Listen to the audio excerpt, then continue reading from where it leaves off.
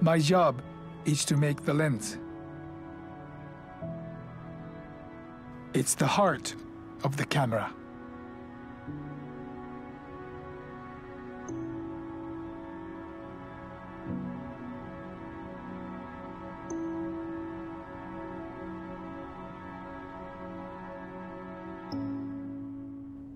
Do you take photographs? Well, I have a child, so I take lots of photographs of her. Are there any old pictures of you that mean a lot? Yes, I think it was probably taken when I was in kindergarten. I was in front of the gate pole at my neighbor's house that looks like a fence. My feet got stuck between the fence, and I have a troubled expression. This photo captured that moment very well. Why are photos important? When I look at them later on, I begin to reminisce. I think that's very important for individuals and the society as well.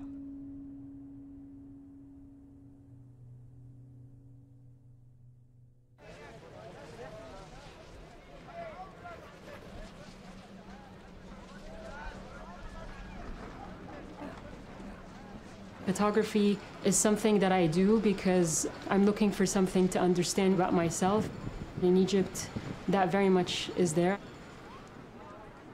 Politics seems to be at the heart of your work. My grandfather was an avid newspaper reader. So I grew up kind of around that and around my family discussing politics on a daily basis and, you know, their dreams and their ambitions for the country.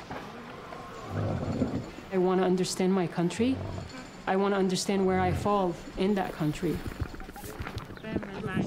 Egyptians have always been really, really sentimental people. They always love to talk about the past.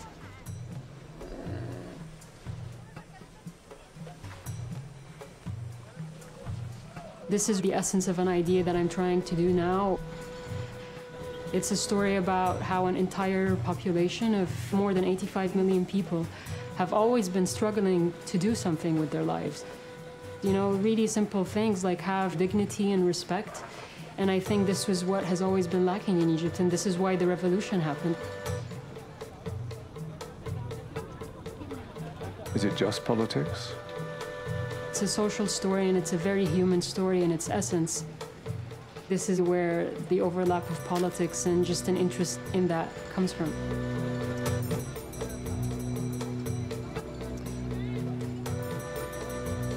You seem to spend a lot of time away from the action, shooting faces. I want people in Egypt to see the people of Egypt. This is very important for me. This is what I really care about.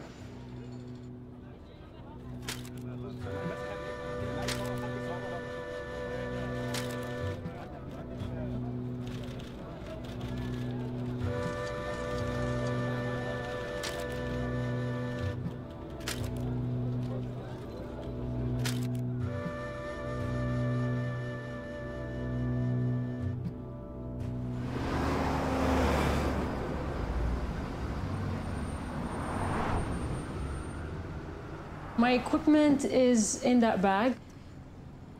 It's modest, but it gets the job done. So this is my living and working space. So pretty much, you know, I kind of cook here and then I work here, and this is my magnetic wall where I do my editing. What I want to say is something about alienation and solitude and feelings of people trying to belong and feelings of people that are abandoned by a government or a system and broken dreams after the revolution. It's about families who lost somebody that was killed or shot by police. This is Rida when he was about 17. He's been completely blinded because he was shot by police just off of Tahrir Square. All he remembers is that he looked up and he saw a police officer and suddenly he was thrust backwards. He hasn't seen anything since. He's 19 and pretty young, but he was engaged to be married, and his life has completely changed now.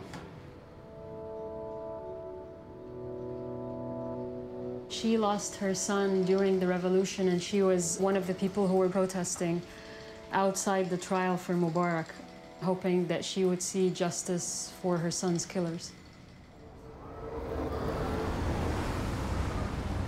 How did you get into photography? I worked in America for about 3.5 years as a newspaper photographer, doing everything that you do. I was doing things that were not very newspapery. I didn't know I was pushing it, but my photo editor would say, Laura, the readers are not going to understand your pictures. People don't get this. This is not what the work is about. So I eventually quit because I felt like I wanted to just explore what else I could do visually, and I didn't really like being told what to do and how to do it. What do you look for in a picture? Really, with my work, I think emotion is very, very important, where I'm looking for things that move me, and hopefully when people look at them, they can be moved by it as well. I started doing a project when I came to London that was basically just street photography, and it was really sort of therapy for me. When I come to London, I can completely just disappear, and I really like that. I like the fact that you can be free, and yeah, it really totally keeps me balanced. What's your relationship with your camera? My relationship with my camera, this is a good question because I don't really think about it much, but I think my camera is my companion in a way. My camera allows me, it gives me the excuse to go to places that I may not go to if I didn't have my camera. So it's a really intimate, important relationship for me.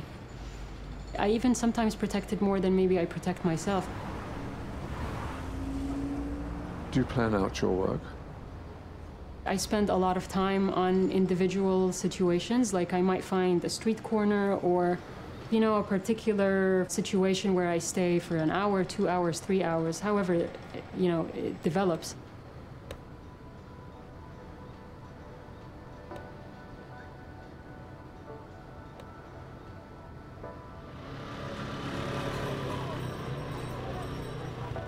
Can it get dangerous? Sometimes it can be dangerous on many levels. I think I've become incredibly paranoid about being a photographer and also about being a woman photographer because I usually go out and work alone. I mean, I'm on my own taking pictures, so I feel kind of vulnerable sometimes. Does your family approve of what you're doing? They didn't, you know, because this idea of a girl walking around with a camera, you know, through the streets of Egypt was kind of a bit weird. So there was that pressure of why don't you just do a normal job, have some money, have that peace of mind.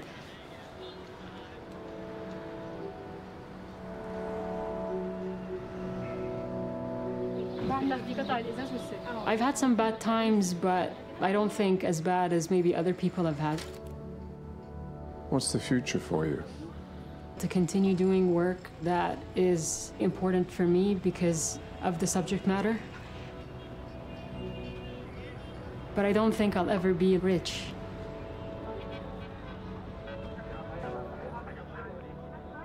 It's important to have people around me that really believe in what I'm doing. And recently my parents have been that, and it's made really tremendous difference for me. When they see pictures and they're like, Laura, we're really proud of you. I mean, this is really, for me, this is really good to have the support of my family.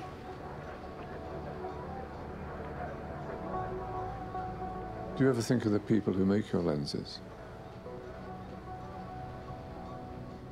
Completely honestly, no, I never do. You just take it for granted? I absolutely do. It's like, you know, the farmer and the apple. You don't think about the farmer when you're eating the apple. It's exactly the same thing. I'm not thinking about the person that made this when I'm using it.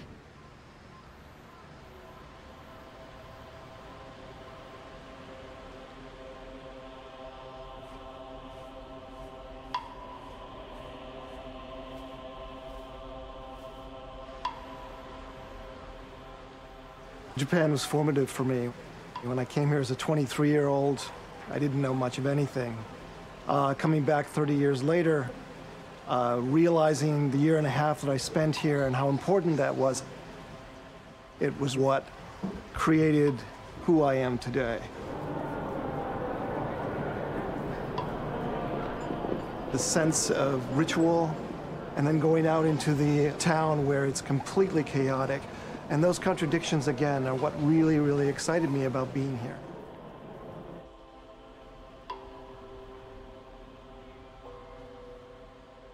What is special for me is this is one of the few rock gardens, a suiseki garden, which means a dry garden, in this part of Japan. These 8 rocks in this garden represent 8 gods. It's a paradise garden. Shake translates as borrowing scenery.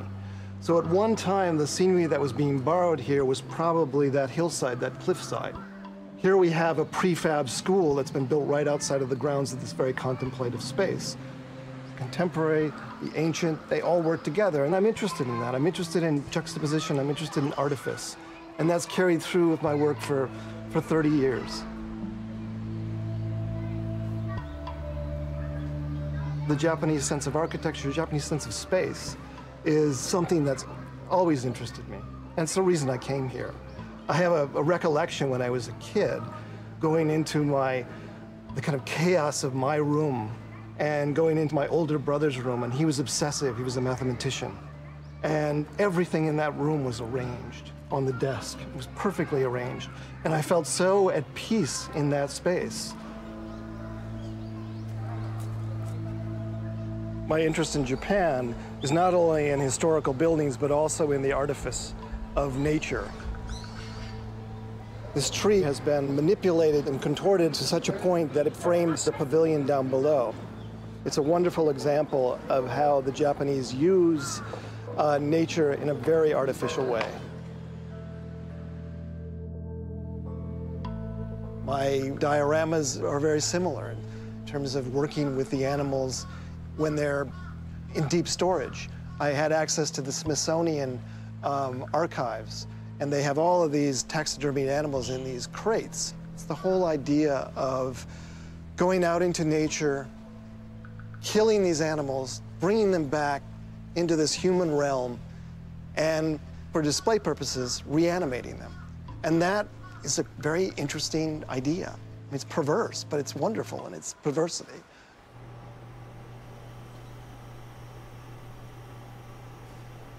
I'm interested in the history of optics, especially, and who but the Japanese and the Germans have perfected it to such a level.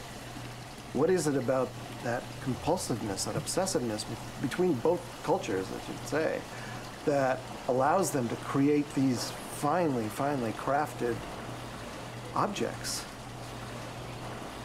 The idea in Buddhism is that nothing can be perfected.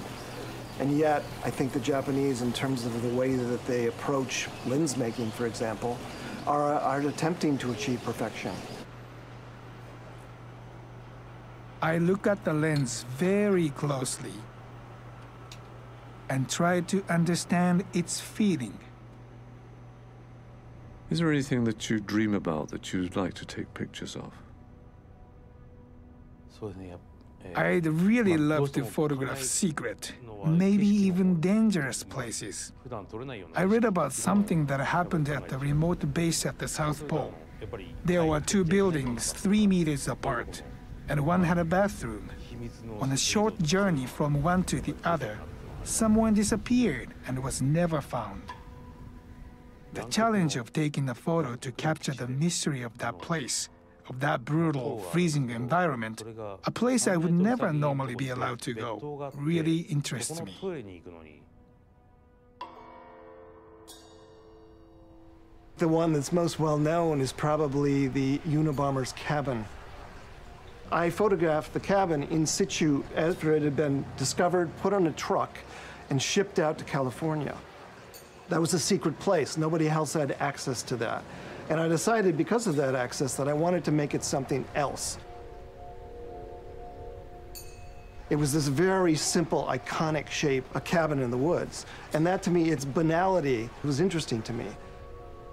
I photographed all four sides of the cabin, thinking about it as mugshots. And the whole idea of architecture being put on trial, this was the major piece of evidence in the trial.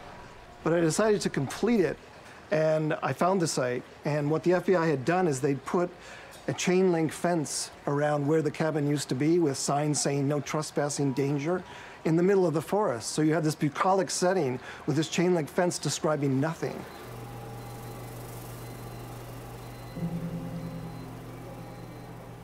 Is there anything else you'd like to have a go at? If I had the chance, I wouldn't mind being an actor. And who would you like to play? Ultraman. I haven't grown up yet.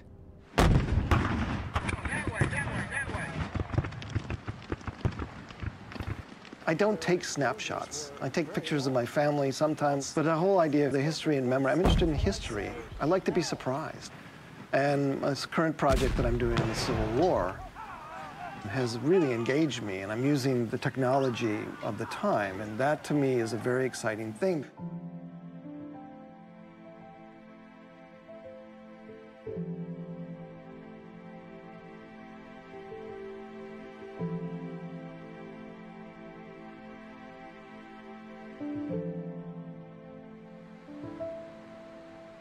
A lot of my work starts out in a documentary place, but then it goes someplace else.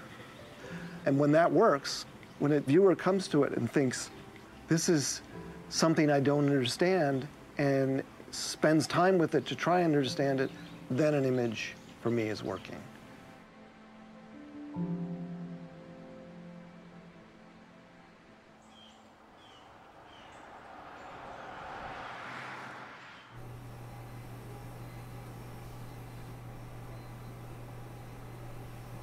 Are you proud of your lenses? Yes, very much so. There's a big baseball stadium called the Tokyo Dome. It has a camera that shoots down from the high position called the bird's eye. This camera uses my lens. Do you have a secret dream? My dream? My dream is to become a professional baseball star, of course. Aren't you a bit old for that? After all, age cannot stop your dreaming.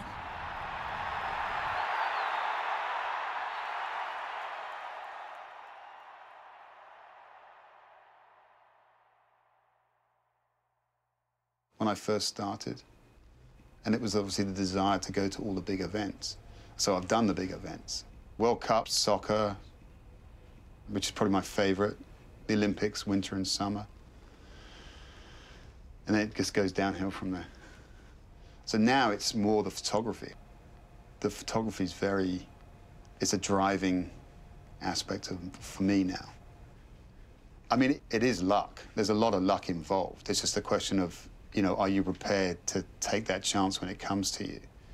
I've done more than one World Cup final and been sitting there picking my nose because it's all been happening down the other end. So, I tend to think, what goes around comes around. It was a rainy day and Cambridge University were playing a Japanese university. No one wanted to do it. I went, shot the game, and then I kind of left early, which is a cardinal sin for a sports photographer, leaving before the end of the game. And on the way to the car, I just bashed out a couple of frames, jumped in the car, and I saw that frame. I thought, well, that's a pretty good frame.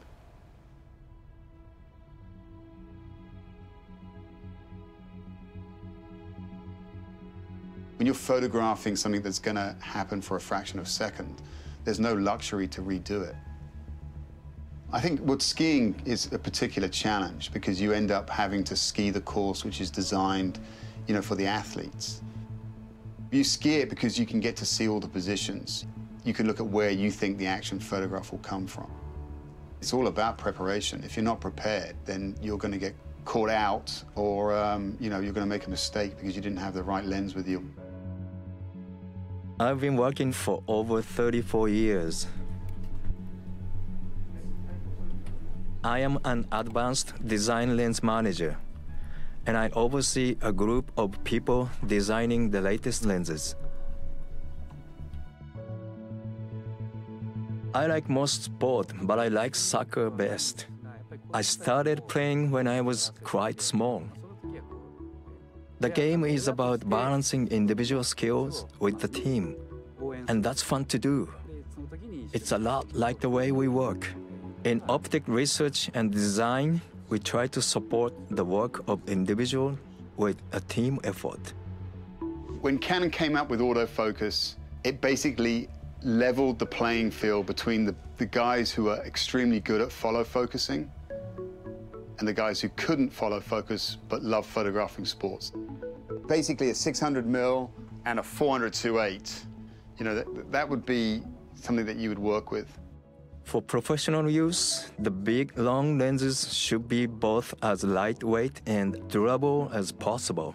They need constant updating. You know, these lenses, it's good, actually. Very shortly, I'll just be able to do this, you know? I don't have to go to the gym anymore, you know? It's tricky because reducing weight and making it stronger are opposite. How to resolve this is a big deal, but it's a challenge I enjoy. You know, now I could just ponce around with this little baby, which gives me another 10 years, or gives my spine another 10 years. This, for me, is a kind of a new toy to use and adapt to the way I'm shooting. You know, it's a zoom lens. That means I have an incredible range. I can go from a 200mm lens to an almost 600mm lens. It makes coffee, and the latte is not so good, so maybe those lens meisters can sort out the latte function on this thing, but it does a lot. I did the fine-tuning on autofocus and the image stabilizing system used in sports like football, baseball, and motorsports. I like pictures that have good focus, but also can catch both the movement of the athletes and the facial expressions. That's the best. When people started using digital cameras, there was no cost limit to how many pictures you could take. You could take as many as you like. That gives me the freedom to go with an idea and just try and work it till I thought I got it exact. How many frames did you shoot to get this one? You know, I shot a lot of images. Oh, man, I don't know, 1,200, 2,000 images. You know, the beauty of working for someone like Sports Illustrated, they're looking for great photographs. They're not necessarily looking for man crossing line every time.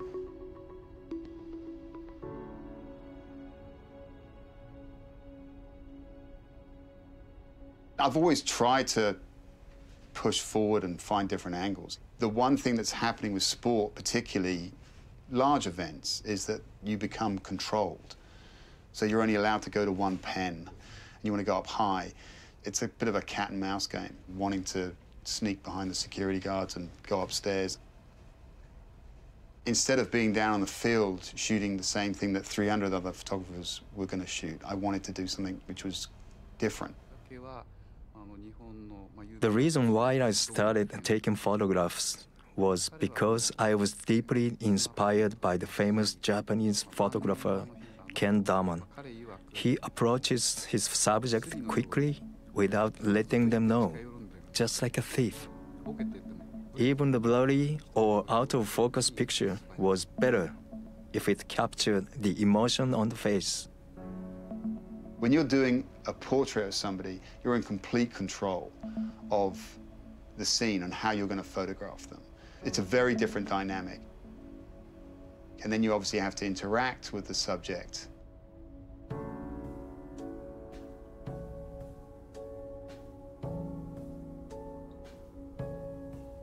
Michael Phelps I had a reasonable relationship with. And I was always explaining to him what I wanted to do, and he was very up for the ideas that I had in mind. I don't get up at 4 in the morning and swim for 3 hours and then sleep for the rest of the day. Or, you know, I read the newspaper, I walk the dog. You know, these guys aren't doing any of that. They're just focused 100% on trying to be the best.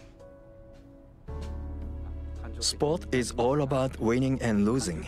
So one of the most important things a sports photographer does is get the sense of that in the face and body language of the athlete. Winning is what everybody wants to see. But I mean, losing, I think, is probably a bigger life lesson. And in sport, it's black and white, you know. And dealing with losing is a very interesting subject, I think. Sport also bonds generations. I can talk to my young workers about it. It helps stimulate conversation and makes for better communication. Is there a future in still photography? People still ride horses. They just don't use them to get down I-95 now, you know? So there will be a space for photography. The industry changes. It's changed rapidly in the short time that I've been around and involved in it. Experience is something that I now use heavily to persuade people to employ me. All the new toys help you. They don't take the photograph for you yet, but they definitely help you capture an image. I never stopped learning, especially when we were working on a new project. Sometimes experience isn't enough, so I have to find a new way of thinking. The young are quick to embrace new ideas, so I have to work to keep up with them.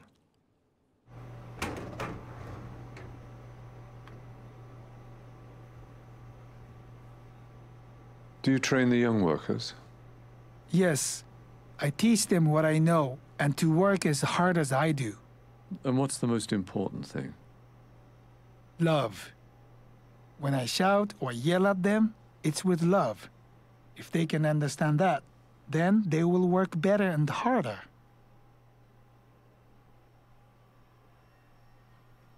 When I first started, I was an operator in manufacturing, learning the basics of the camera. Now, I'm an assistant leader of the team. I specialize in lenses for television cameras. To learn communication skills with coworkers. That was the most important thing that I ever learned. When things get difficult, always remember that other people, as well as you, are trying to do their best. Technical skills are one thing, but the emotional support is important in work and in life.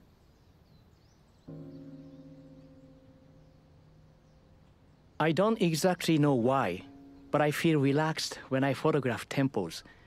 I think taking photos of the temple helps sustain my motivation. Our family had 4 brothers, and my father used to take pictures of all of us growing up. Before my father took me to some yacht temple, I wasn't really interested in cameras.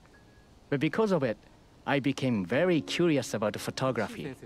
So my father taught me, and he was rather strict. He was really specific in the use of light and shadows. But you can't appreciate those sort of things when you are small. My father would look at my photos and say, "That's not it." These are pictures of a 3-tiered temple that I love. This is an example of the photo contest that my father and I used to have. My father took this one, and the long shot of the greenery was mine. Mine has a 2-dimensional effect, but my father's has a 3D feel and has much more depth. So who's the better photographer? To tell the truth, my father wins.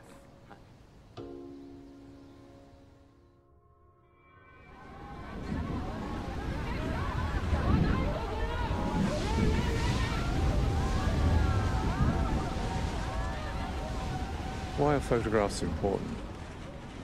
On 3/11, when we had this devastating tsunami, the images in papers and on television burned the reality of it all into my mind. My grandmother lives in Miyagi Prefecture, which is near the epicenter.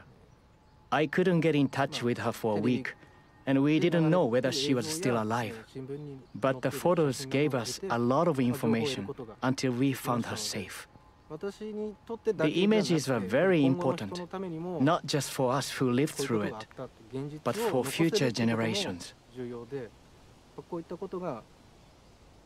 I feel it's important that these photos exist as a testament.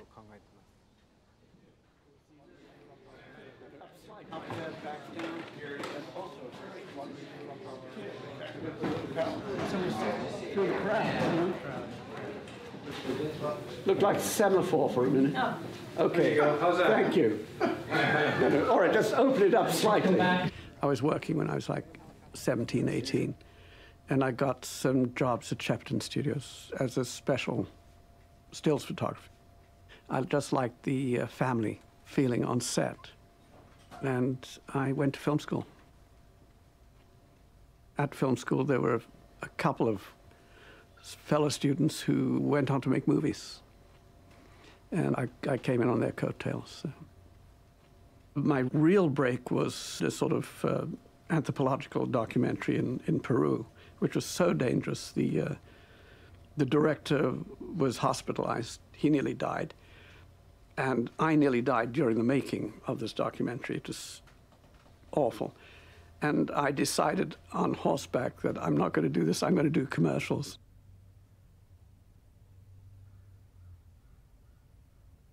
I met Brian Gibson, who's an old colleague of yours. Yeah. And Brian and I did a bunch of commercials together. And then he got a feature. And then Tony Scott got his first feature, The Hungered. And then I got lucky, and I got a phone call. I picked up the phone and said, "Are you available to speak to Francis Coppola?" And I thought it was someone on the crew just... So that was a big break. It was a big break. Were there a lot of surprises? Well, yes. I mean, I went to Kaufman Astoria Studios and was supposed to start shooting in 6 weeks. So I knew that it should be busy at this point. There were no sets built. There were just two chippies, two carpenters idly banging nails into a piece of old timber. And I thought, this doesn't look like a real film at all. And I met Francis, and we got on like a house on fire. And he looked me in the eye and says, "This film is going to happen." And I said, "Oh, absolutely, I'm your man." But in fact, it was a scam. And all the people involved in the film had written their own contracts that they'd be paid off for enormous sums of money if the film didn't go. Francis was the one who had to shoot. And he insisted we shot, and he did. And so on the first day, when one of the actors didn't turn up because he had script approval and there was no script, Francis said, "Well, we'll shoot everything from his point of view. And then when we get him, we'll do the reverse." So that's how we started. And did you think that was the norm? I knew it wasn't the norm, but I thought it was a good way to get going. So I just went with it. I thought, well, let's shoot it that way. I mean, this guy's much better than I am, Mr. Coppola, so he liked that attitude. And so you really learned the business by the seat of your pants? Totally. They will come, they will see this. See this. What are you looking for when you choose material? Well, I mean, I've done those big films where it's actually complete rubbish and you're only doing it for the money. And it made me very unhappy indeed. But I'm trying to do something which excites me on a dramatic level. I'm far more interested in how I respond to the script as a story. The best thing is when you go on location. Sometimes I volunteer with a designer. We'll go there and we'll walk around with the script in our back pockets or in our heads, and we'll see what we can find. And for me, that's the best way to look at things, is through a lens. It's the shortcut to my subconscious. When I'm taking the photograph, I feel something directly. On Get On Up, this film just finished last week. I did over 40,000, which is not that difficult with motor drive and stuff. Tate Taylor, who directed it, wanted to have some time-lapse. And I found these scientific time-lapse cameras that use actually Canon Rebel still cameras and inside them, but they're powered by a solar panel. So I could put it in the Mississippi jungle and set it, and it will take a picture every 5 minutes and switch off it when it gets dark. That's serious business to trust your equipment and trust your lenses. And so then I saw that Canon was going into my game, and I was interested to see what's up. This film I've just finished, the first day shooting was in a helicopter. It used a purpose-built Alexa M in the nose of the helicopter. I said, what lens is on this thing? And they said it's 10-to-1 Canon, 30-300. And I said, oh, all right, that's interesting. And then I saw it projected, and it was just beautiful, just gorgeous.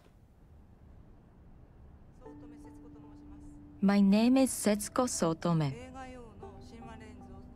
and I'm making lenses for movie cameras. Do you enjoy your work? Is it fun? Well, it is very challenging because the lens is very delicate, so it needs a lot of concentration. I enjoy the work, but I wouldn't describe it as fun. A cinema lens weighs over 5 kilograms, so it needs a lot of strength. It's hard work. I've been working for about 30 years. Have you ever chipped a lens? Yes, but it happened when I first started. I've only had one lens rejected this past year. Are you a perfectionist? Not with everything. I collect coffee cups. I've got 30 of them. Well, China heals me. Unlike lenses, they're all different shapes, and that attracts me. Would you like to make some yourself? Maybe, when I return someday. I assemble every part of the lens, from top to bottom on my own.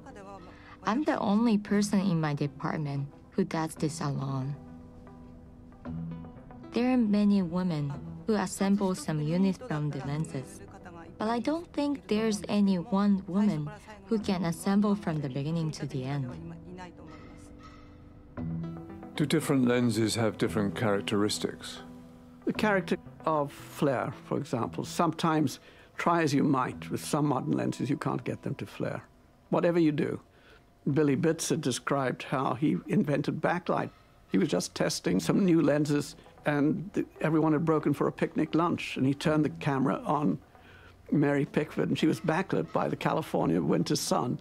At that point, no one had ever photographed in backlight. Everyone went, wow, that's great. And it was a lens test that introduced him to beautiful backlight through Pickford's curls, you know. One of your most famous pieces of work was Angels in America. What were the big challenges there? Well, the script was sort of white hot. The documentary journey of a young man or young men dying of AIDS, to Roy Cohen talking about paradise, and then to do a sequence in which a poor young man at death's door is visited by an angel. I realized the problem we had was that on stage there's limitless space. An angel couldn't drop into the same set, and there's no problem with her wings. I mean, she has a 6-8 foot wingspan. It's no problem. I mean, there's just a stage, there's a bed, and there's a guy in it, and she can hover over him and do whatever. But on film, she can't drop into the room, which has got a ceiling and 4 walls. And my brainwave is we had to have 2 sets. We had to have the normal set, and then whenever she flew in, we had to have a set that was 400% bigger. And of course, the producers were ready to kill me, but it was the way to do it, that suddenly the bed was bigger, the furniture was bigger, the room was enormous, because it was another world. It was how I visualize it. I find that if I take pictures as I'm working, it sparks something off when I look at how I might change something, how the light's working, how the color might be. For technical reasons, I was always horrified by the lack of communication between the cinematographer and the lab. Some poor bastard at 3 a.m. being given reel after reel of negative and making quick color and lighting adjustments, which could make or destroy your career. And I said to HBO, and bless them, they paid for it. They bought me an enormous professional printer with color calibration, and I made 70 prints. The end result being that you can get what I want as a cinematographer. At least I have that satisfaction. Not yet. When you go out the sidewalk. Okay. Was it a major decision to start shooting digitally? In a way, I couldn't wait. And the last chemical film I did was The Help, and I couldn't get dailies for 2 or 3 days. And we were shooting under pressure, and we were photographically very difficult situations for me, like Viola Davis with a blonde little baby girl in her arms. And how was I going to keep that contrast range? Was I keeping the contrast range? I couldn't tell. I thought I was, but there was no immediate feedback. So it doesn't matter how much you shot. I'm always nervous, and I need feedback. And I saw that digital, if it could only get good enough, would be that immediate feedback. Because got it. If you get ahead of them. Does it make you braver as a cameraman? Yes, insane. I mean, just little light bulb braver. What makes, for you, a great photograph? Well, it's got to be something to do with the content, I think. Even if it's a photograph in which you don't understand the context, there's something about the human face or body that can be so beautiful or so striking or so mysterious, or the light. There's something that just captures you. What have been your inspirations in your working life? Truffaut. That's the sort of film that I have to just see again and again. Photographer after photographer. People who make extraordinary from the very ordinary.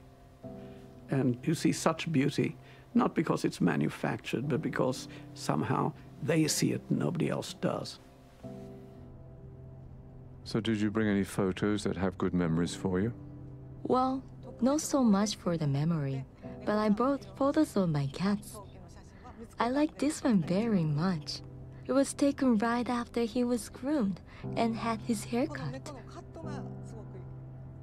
My father used to like animals very much, especially cats. Is your father still alive? No, my father died of cancer 15 years ago.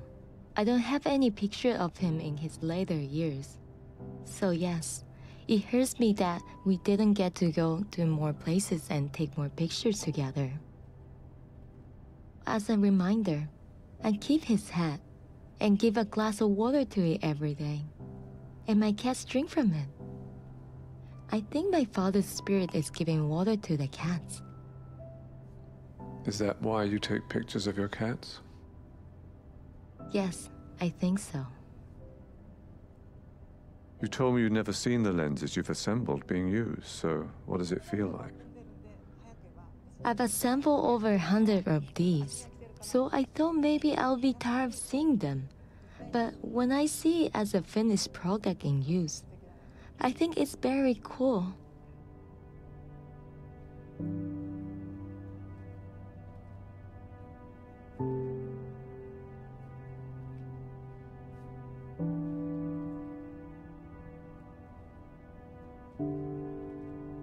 I'm thrilled to see the product I put together. I think it looks great.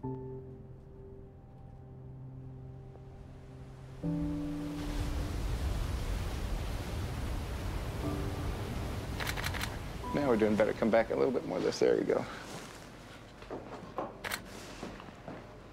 Now let me see here.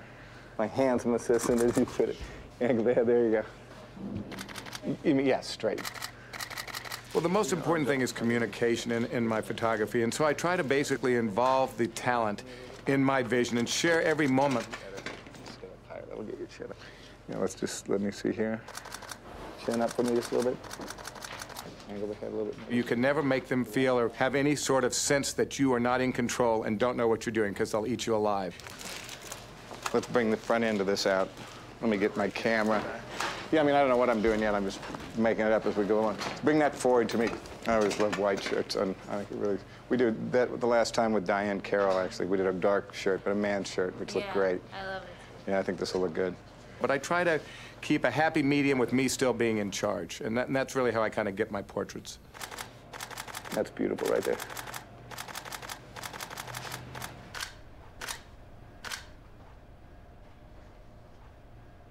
Just a little bit. Yeah. It's always where the tension shows up versus in the jaw. Yeah. Well, because the jaw is like... humongous jaw. No, I think you got a great jaw. Your face is perfect. It's the kind of jaw that's an easy jaw to light. I mean, you know, for a DP or somebody, it's perfect. It can be a big jaw, but it's an easy one to just cut.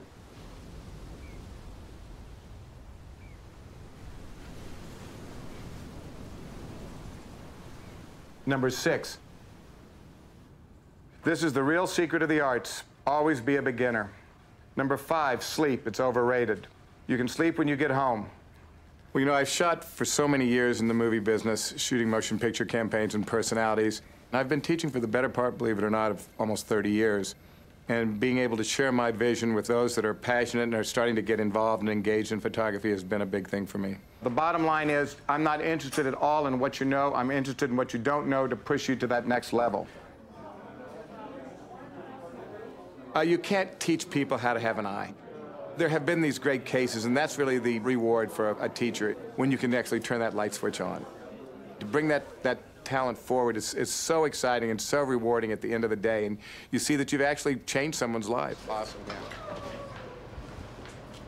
That's great. You still look great. Work your lips for me. Real strong, right down the barrel of the lens here. Yeah, that's better. Chin up just a tiny bit. In 1968, growing up in Kansas City, I borrowed a friend's camera. I said, I have third-row seats to see Jimi Hendrix in concert, and I want to take some pictures. And I shot 2 rolls of film back then, and the following morning processed the film in his basement turned darkroom. And when I saw this image come up magically on this white piece of paper, I was totally hooked. In the early days, all my pictures were pretty interchangeable. The lights were like right over the camera. They all looked like postage stamps, so to say. It really wasn't until I started moving the light off the center of camera, my early shoot with Tom Waits, for example. And when I started creating a relationship between my harsh shadows and my strong highlights, I started seeing something that I found interesting. And I started saying, well, you know, I'm going to try that on my next shoot. And I started to pursue that. And then all of a sudden, it became part of my repertoire. For me, it was about having irreverent disregard for detail, shadow detail. I was never about the Kodak moment. I was really about shaping and forming a face with light and shadow. And that's how I kind of developed my style. Not bad for a 48-year-old, right? He's going to bring the gloves up, but we're going to go mainly just real dramatic light. This is still the executioner before the alien. This is history. It is history. Yeah, I know. The executioner's retired. The executioner's... Yeah. Well, he's now the alien. Give him a kick in the dark eye there, Brian. Really good. Right down the lens. Yeah. Angle the head just a little bit this way. Perfect. We live in an exciting time, and the overall picture of photography has changed so greatly from the early days. Better, yeah. Stronger. After switching to digital, I pretty much know when I've got the picture, and that frees me up as an artist to maybe get out of my staid style and push myself a little bit further. There was a kid as a doorman at the hotel where I was staying that was a model with one of the agencies, and he knew who I was, and he was getting off work at 4 o'clock, and I said, you want to run uptown? I've got a camera to play with for a couple of hours. And I went up and I shot some pictures with just natural window light and a reflector. And I just couldn't believe how well digital sees light in low luminance. And it made me realize that this is obviously where everything is going. Film never was capable of making those captures. Good. Oh, those are great. That's fantastic, yeah. Mm-hmm. So you see. Do the stare down.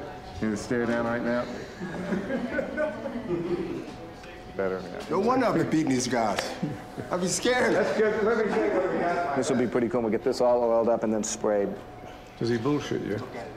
Sometimes. Yeah, he bullshit you. He got to bullshit you to sort of kind you over to get to the next level. You're doing well, but he's still trying to get the best, you know, so he gets you to think that, you know, you're almost there. So that's the bullshit. He's a big bullshitter, and that's good. Really subtle. Really piercing eyes right through the lens. One of the great things about working with personalities is the opportunity to kind of realize their vision sometimes. One of the last times Michael called me and he said, you know, Greg, I have these pet tarantulas and they have just shed their skin. He said, I think they might be great for a shot. I don't know what we'll do, but can I bring the bodies? Because they're just like a shell, like a snake when it sheds its skin. And we actually ended up gaffers taping him to his forehead, and this became one of his iconic images later on in life. The stories and the memories that I have, the memoirs of all the years, you know, are extraordinary. I have such fond memories like of Betty Davis and the times that we spent together editing pictures sitting in her living room and the stories that went back and forth.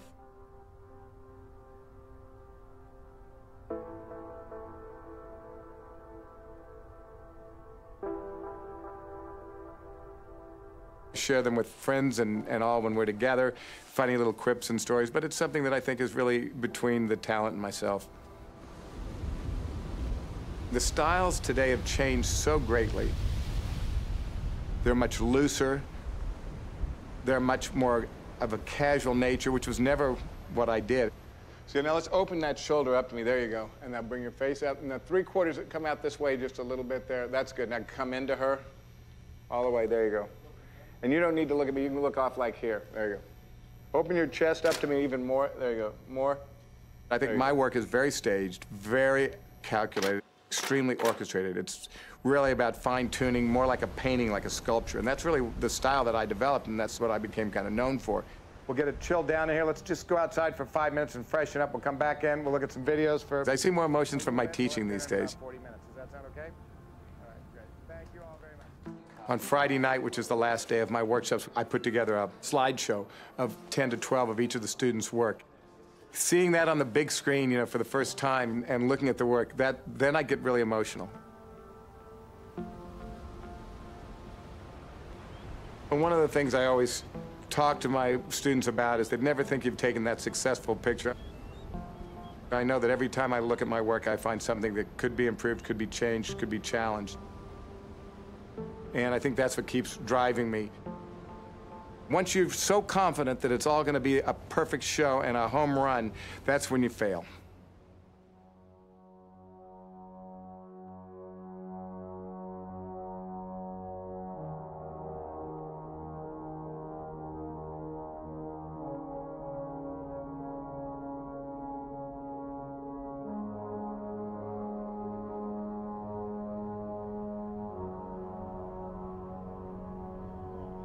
The lens I most recently designed was a correctional system of the Subaru telescope, located in Mauna Kea in Hawaii.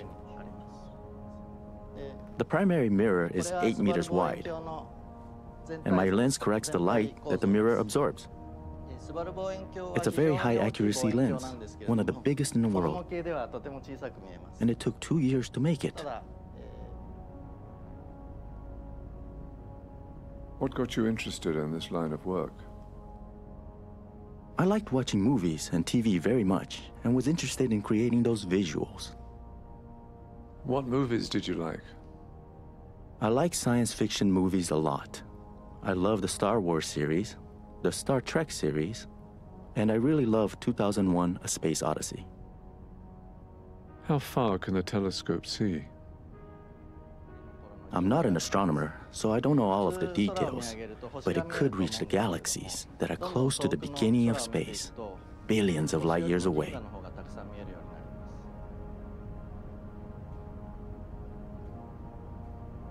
If you could take a photograph from anywhere, about anything, what would it be? I'd like to take photos of the Earth. I'd like to look down from a space station or a satellite. I think that'd be very beautiful. Do you think there's life out there? I think so. What kind of life do you think it is? Well, it's hard to imagine, but it could well look like us. Why do you say that? because there's no evidence that says Earth is the only special planet with life. So how do you feel about that? Both excited and scared, because it's hard enough for people on Earth to understand each other. I can't imagine what it would be like if we met people from a completely different world.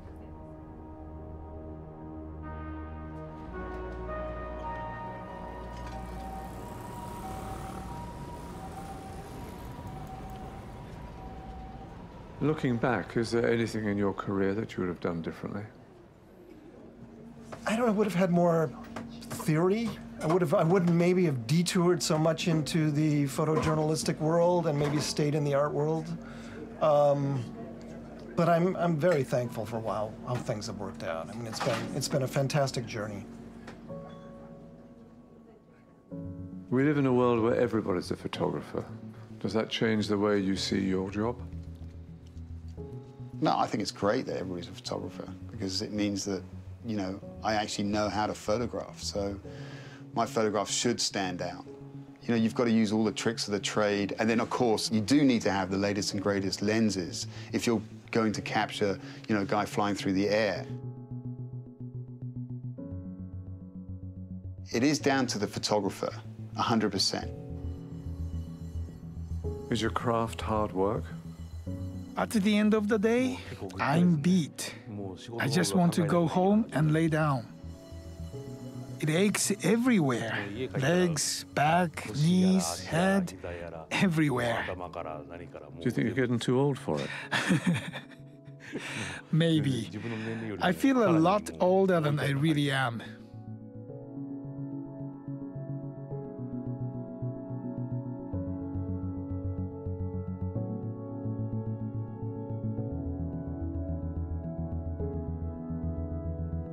What area of photography have you not worked in that you wish you had? Believe it or not, wildlife and landscape probably, because I've always made a joke that I've never been able or successful at shooting anything that couldn't talk back to me. I tell myself I don't like you, and I'm gonna rip your head off, and that gives me that natural look without me trying to fake it. Yeah. Are your children interested in photography? Yes, my oldest son is in Africa on a photo safari. He has more expensive equipment than I do. Are the pictures any good? No, not really. But he seems pleased.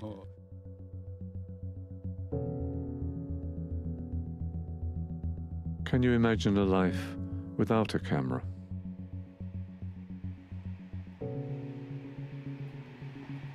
No.